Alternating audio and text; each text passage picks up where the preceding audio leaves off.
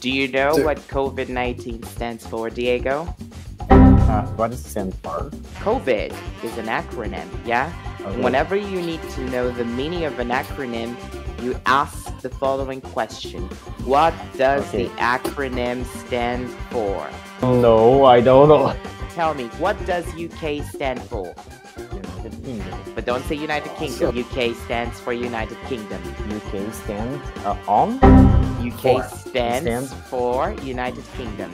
UK stands for United Kingdom. Add an S after stands. Okay. UK stands for United Kingdom. Good. So, COVID stands for Coronavirus Disease of 2019.